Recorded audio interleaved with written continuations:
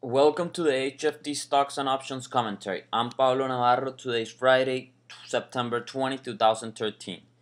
For the volatility index, the dollar-weighted put-call ratio on the VIX, we have a bearish reading for October, November, December, and January.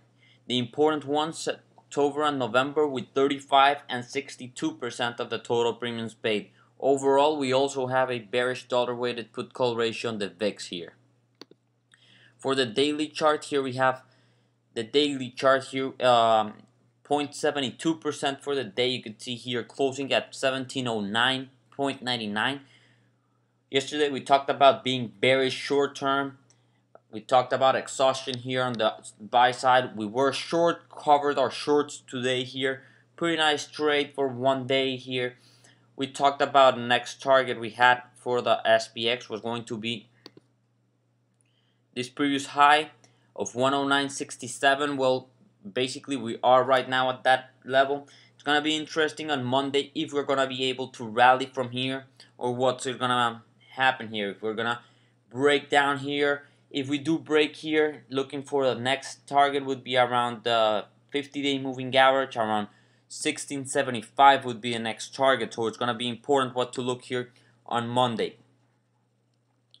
For the Qs, here they have the chart, 0.35% down for the day on nice volume, which is interesting. Very nice chart here longer term, but again, I'm neutral here so far for the market.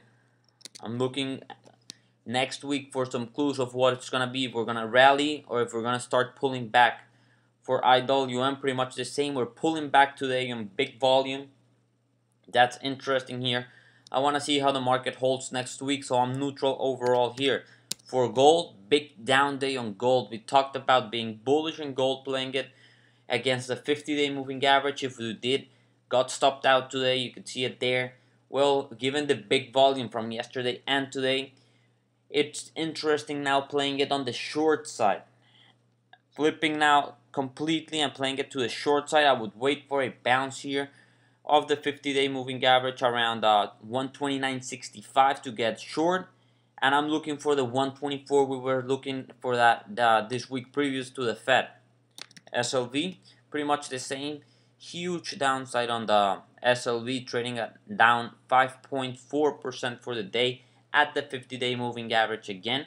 This could be a very interesting short here. Short SLV here instead of gold. Trading silver to the downside. You can see the spiking volume we got here.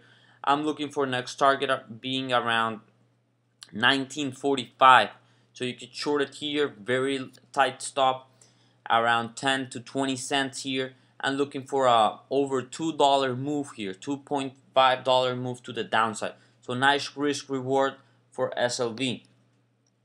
Apple failing to go higher.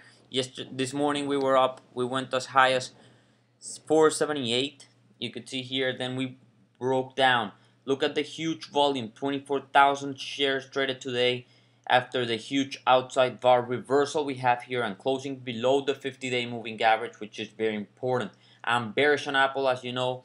Yesterday we also talked about that. I'm looking first to break this previous low of 447 and then going to 429. I continue to have that thesis on.